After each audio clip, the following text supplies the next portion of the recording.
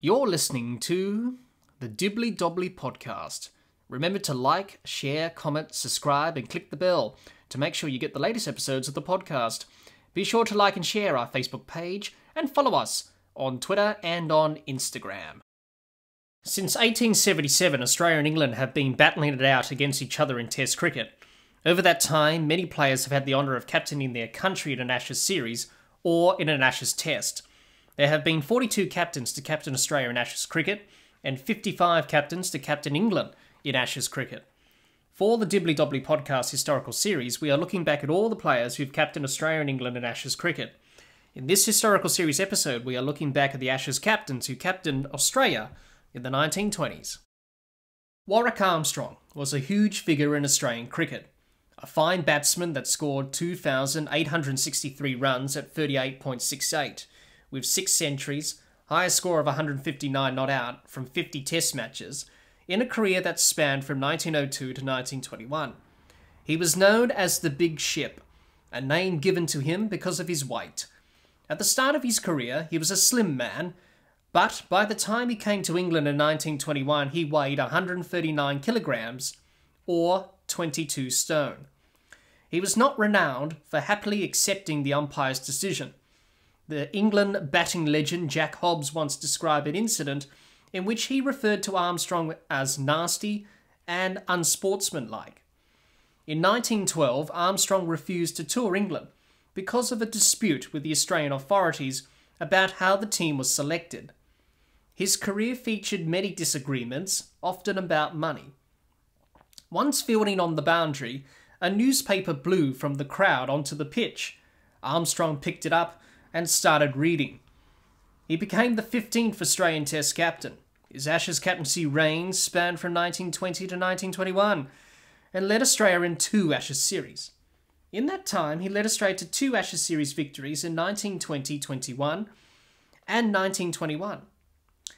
In 10 tests, he won 8, lost none, and drawn 2. His Ashes record saw him score 2,172 runs at 35.03 with 4 centuries, highest score of 158 in 42 Ashes tests between 1902 to 1921. He captained Australia to 8 successive test victories over England at the start of the 1920s. He became the first captain in the Ashes to lead a side to a 5-0 Ashes whitewash, a feat achieved again by 2 more Australian captains, in Ricky Ponting in 2006-07 and Michael Clarke in 2013-14. Herbie Collins was a batsman that played for Australia during the 1920s.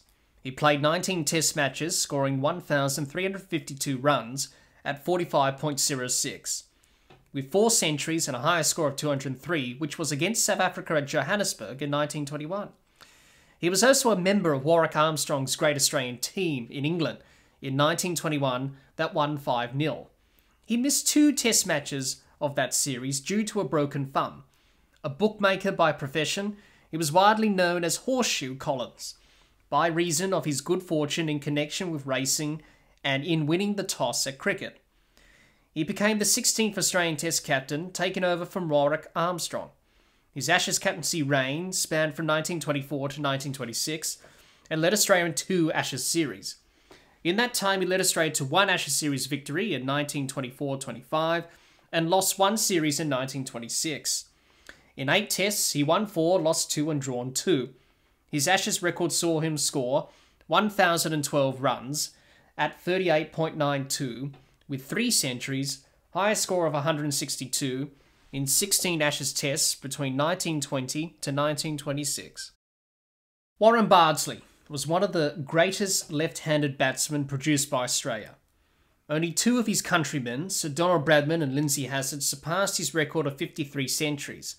29 of them scored in England.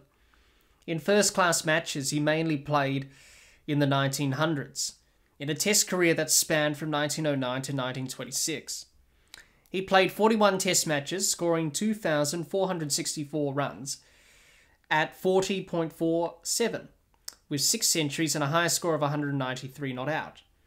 He became Australia's 17th Test captain and took over the captaincy during the 3rd and 4th tests of the 1926 Ashes series, as he was vice-captain under Captain Herbie Collins. In the third test at Headingley and the fourth test at Old Trafford that Bardsley took over as captain, led Australia to a drawn match in both test matches.